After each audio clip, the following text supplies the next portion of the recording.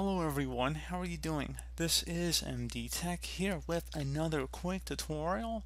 In today's tutorial, I'm going to show you guys how to open up photos on your macOS Big Sur device. This should hopefully be a pretty straightforward tutorial, and without further ado, let's go ahead and jump right into it. So we're going to start by opening up Launchpad down in our dock. So go ahead and left click on that, and then you want to go select the Photos button. And if you have any photos or photo albums on your computer, you just go ahead and select Get Started. And they should appear here. So you go ahead and search your albums, projects, that kind of thing. You can go ahead and search your different areas of your computer. But like I said, pretty straightforward process, guys, on how to do that. And as always, thank you guys for watching this brief tutorial. Do hope that I was able to help you out, and I do look forward to catching you all in the next tutorial. Goodbye.